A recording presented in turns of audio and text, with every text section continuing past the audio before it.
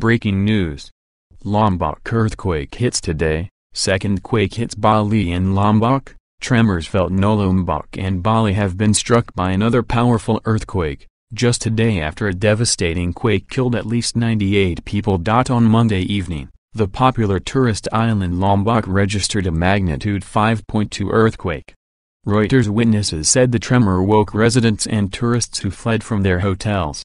People are still deeply shaken by the magnitude 6.9 quake which struck on Sunday, killing at least 98 and injuring hundreds more. This comes just a week after Lombok was hit by a magnitude 6.4 quake on Sunday, July 29, killing 17 people. Rescuers are continuing a desperate search for survivors, using diggers and machinery to clear debris. The National Disaster Mitigation Agency, BNPB, said it expected the death toll to rise once the rubble of more than 13,000 destroyed houses was cleared.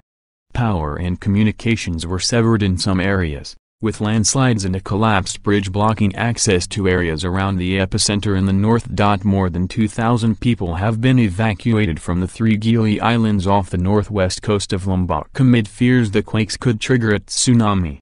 BNPB spokesman Sutopo Purwonugroho said emergency units and hospitals were overflowing and some patients had to be treated in parking lots. Staff set up about a makeshift hospital in the shade of trees and tents after the main hospital in the town of Tanjung was severely damaged. The Indonesian Agency for Meteorology, Climatology and Geophysics, BMKG, said more than 120 aftershocks were recorded after Sunday evening's quake. The 6.9 quake was powerful enough to be felt on neighboring Bali, where 2 people died. No tourists have been reported amongst the dead at this stage.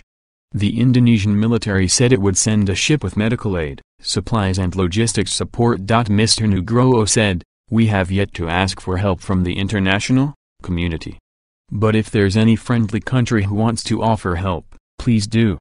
British-based charity Oxfam said it was providing clean drinking water and tarpaulin shelter sheets to 5,000 people and planned to intensify aid delivery. The United Nations has offered to support rescue and relief efforts if required. The Indonesian Red Cross said on Twitter it had helped a woman give birth at a makeshift clinic. One of the names she gave her baby boy is Gempa, which means earthquake.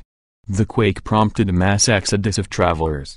Long lines formed at Lombok's main Mataram airport as visitors cut their holidays short. Earthquakes are not uncommon in Indonesia. It sits in the Pacific Ring of Fire, an area of seismic activity which stretches right around the Pacific land masses.